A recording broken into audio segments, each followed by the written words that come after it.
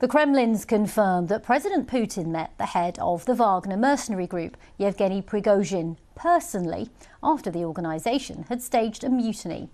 Mr. Putin's spokesman said that the meeting took place in Moscow on the 29th of June. That's 5 days after that mutiny began.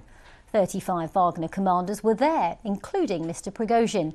Details of what happened at the meeting are scarce. The Kremlin spokesperson says simply that both sides assessed what had happened and that the Wagner group said they were strong supporters of Mr. Putin. Well, Vitaly Shevchenko of BBC Monitoring joins us now. Bit of a curious story, this one, isn't it, Vitaly? What do you make of it? Well, the meeting took place just 5 days after this man, Yevgeny Prigozhin, and his people shot down a number of helicopters, killing their pilots, at least one plane. And then, after this meeting, as far as we know, he was allowed to walk free.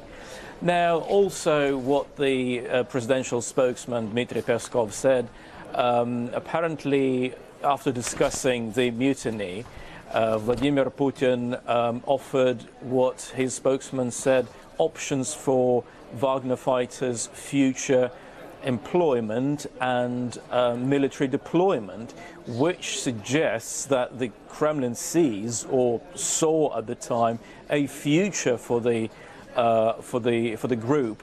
What the Kremlin spokesman did not mention today are Yevgeny Prigozhin's whereabouts. We've not heard from him for about 10 days now, and we've had in the past couple of weeks a lot of comments about him and his possible future, but not from the man himself. And a lot of people online have been tracking flights made by Yevgeny Prigozhin's private jet between Belarus, where he's supposed to move under a deal reached with the Kremlin, apparently. So his plane has been flying from Belarus to Moscow, St. Petersburg, but where exactly Yevgeny Prigozhin is at the moment, we don't really know. Many things we don't know about this story. Another question, Vitaly. Why do you think the Kremlin decided to announce that this meeting had taken place now? Why didn't they announce it at the time?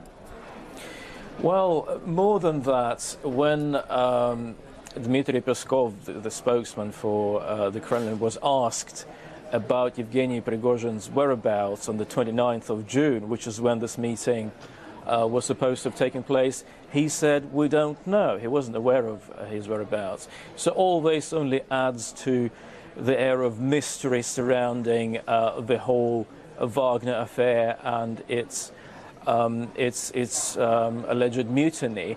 And it's really difficult to see how the Kremlin's media machine is going to spin this meeting in a way that would help prop up Vladimir Putin's authority, because at the start of this mutiny he had vowed to punish people he called traitors, and as far as we know, that punishment never really occurred. Vitaly Shevchenko, it's great to have experts like you guiding us through these stories. Thanks very much for the moment.